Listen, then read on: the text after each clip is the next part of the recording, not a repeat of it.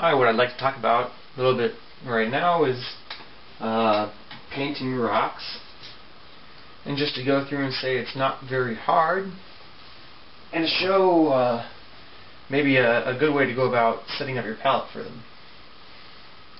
So I'll put my palette right up here. I've got white, I've got cadmium pale light or pale, cadmium red, and ultramarine blue. So with these three colors, you can mix up anything you want. It's probably a good place to start before you go and you use burnt sienna or something like that if you want to. And in fact, just using these three colors might even work better for you than buying different ones. So to get started here, I'm going to mix up a purple with the red and the blue. So see if I can do it up here or not. Alright, so this is going to be one of my darker colors. So put it right here with this knife. You can also do this with a brush, but the knife is going to clean off easier too.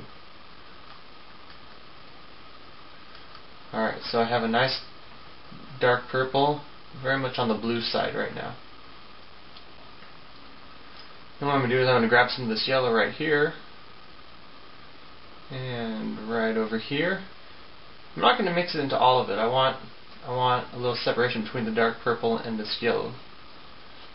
I'm going to put a little red in there, make something of an orange, and then once that mixed with the blue, what I get is a gray or a brown. So I'll move a little over there. And that color can be either greenish, can be purplish, can be orangish, all these different things just depending on, the mixture of these. So with something like that, we can get started on this rock. Put a little more red in there. Okay. So basically what I have is two dark colors, one that is somewhat warm, it's got red in it, and a lot more yellow, and the other which is cool. So all the rock takes is just putting in the form of it. So right up here, this is just a pad of paper, because it's just demonstration. Maybe we'll do a painting later on a canvas. So if I want a rock, rocks come in all sorts of shapes and sizes, but maybe this one is something like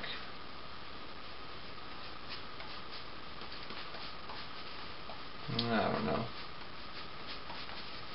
something like this, and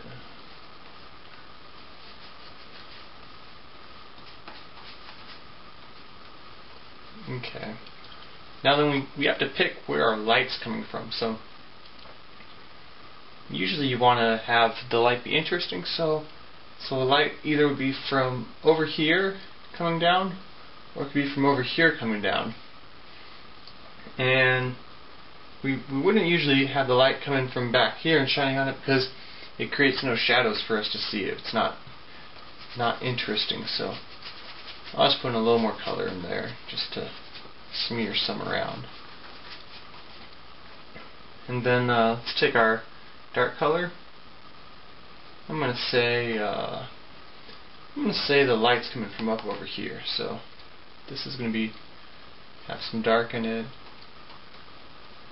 all along this side. It's going to be pretty dark.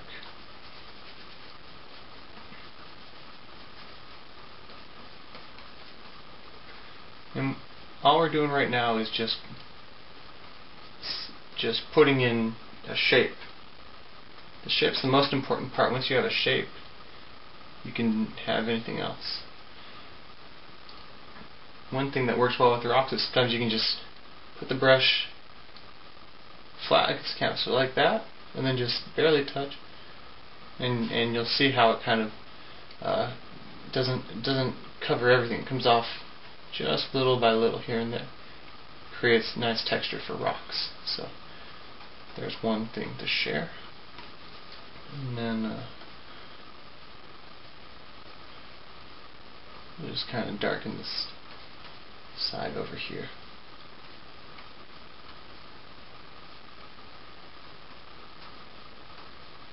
Now if I were using a canvas, this wouldn't be as blurry around the edges. But it doesn't really matter for this, so. A little more. Okay. So we've got our basic rock shape here, and it's got lots of different. Just thought about, where's the light going to be? If the light's hitting on some side over here, the rest of this side is going to be dark. So we've gone and we've tried to accentuate that. I'll go and make some areas very dark, just to really say, here's an edge on the rock that we can see. And it creates a big shadow. So what that does is it makes a rock interesting. Okay, so now we've got an interesting rock, right? Let's say we want to throw in that light. Now what we've got to do is mix up a warm color for the light. So I'm going to wipe off my knife here. Now it's nice and clean. I'm going to grab a little bit of yellow. And you'll see I have the white way down here. The reason I have the white way down there is because I don't want it to get too dirty. So let's see. This is going to be a pretty light color. I'm going to mix it right. Where can I put this for you guys? Right here. And then grab a little bit of the yellow. Mix that in there. And I'm going to pick up just some of this right here, okay? And just kind of mix the two. Alright, so now I have that nice light color. Now I don't need a lot of it because this is the highlight. It's what I'm going to use the least of. You can grab whatever brush you want. Maybe a square one will be best because, or a flat one,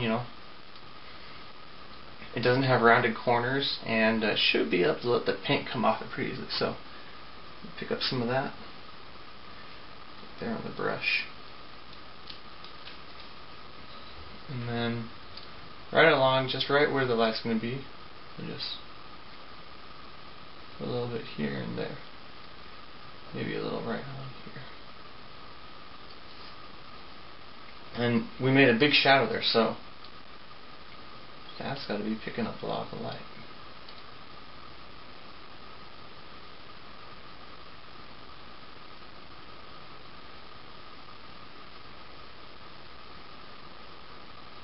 And I'm just moving it around a little bit here and there.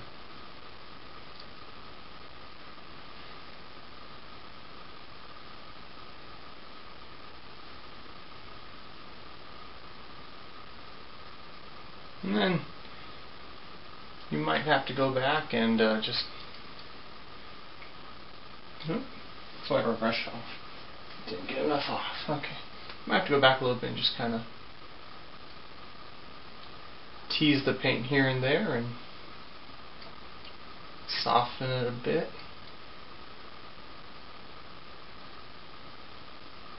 It's very easy to rework the edges.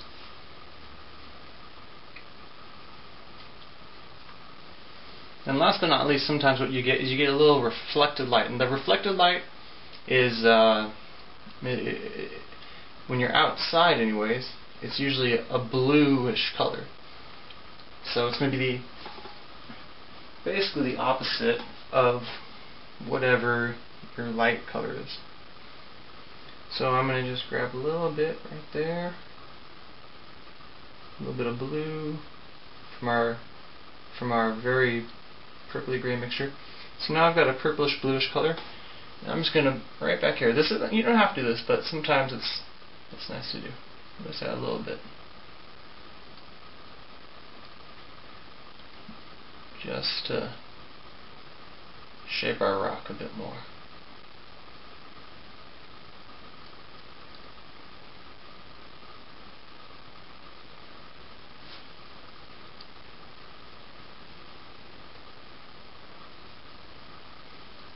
Maybe right here. Alright, and that's how easy rocks are to paint. It's not difficult at all.